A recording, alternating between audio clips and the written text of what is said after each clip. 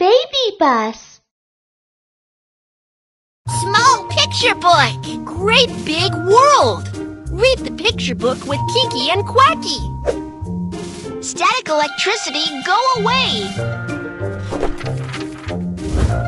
One day, Quacky was playing with his toys at home. Put the sticker in the corresponding position.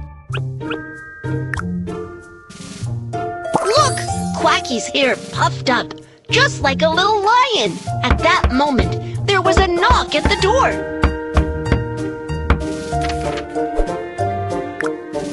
Quacky reached out to open the door and crackle! Quacky felt like his hand was shocked by electricity, all tingly and numb. He thought to himself, it must be the naughty static electricity.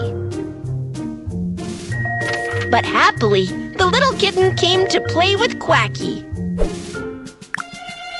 She even brought him a gift, a balloon. As soon as Quacky got close, the balloon flew onto his little head. The kitten thought it was amazing, and Quacky said it was because of static electricity again.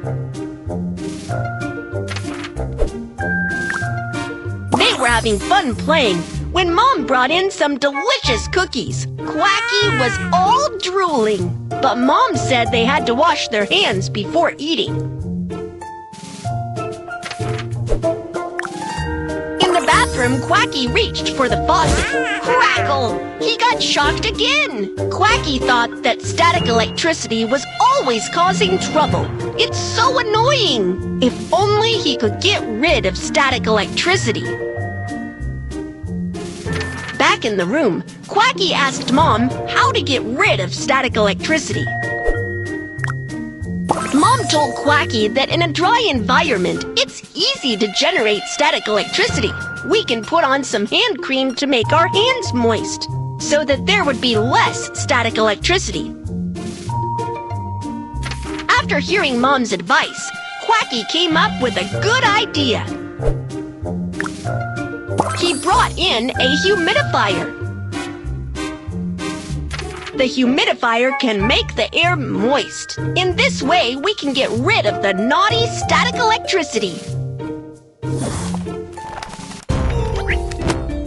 Finish reading the picture book story.